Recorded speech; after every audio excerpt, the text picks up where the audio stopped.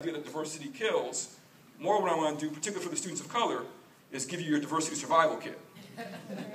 How do you survive this foolishness? Right? What do you do with it? And I know my time is running out. Give me 3 more seconds and I'll be quick. One is that you must understand the diversity rule. The diversity rule is the existence of 2 or more unquestioned, opposing, irreconcilable, and simultaneous truths. What does that mean? The United States was founded upon the notion of freedom while enslavement. Right? For students of color in the room, you know exactly what I'm talking about. You will be expected, particularly in your college classrooms, to be both the spokesperson for your people and the exception. Right? How does that work? Right? How is it in the day and age of colorblind ideology, where we're so pushed to be colorblind, we're actively trying to promote forms of racial diversity? How can you promote diversity in an era of colorblindness? Right?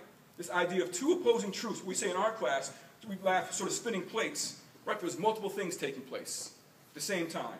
And your ability to negotiate those, first your understanding that they actually exist will save you. You're not crazy.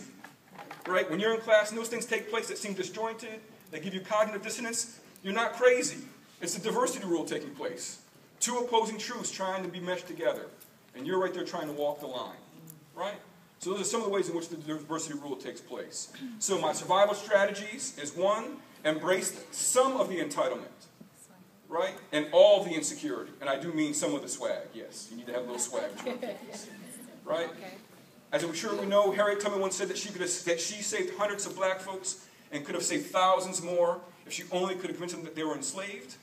Right? My job is almost the opposite on college campuses, getting my students of color to understand that they belong. Right? Not only that they belong, that they excel. Not only that they excel, that they're smarter than anybody else in the room. Embrace that entitlement, but also embrace the insecurity. Right? Know that keeps you hungry. Second, you need to be a self-advocate. No one's going to do this work but you. You need to hustle, you need to grind, you need to work.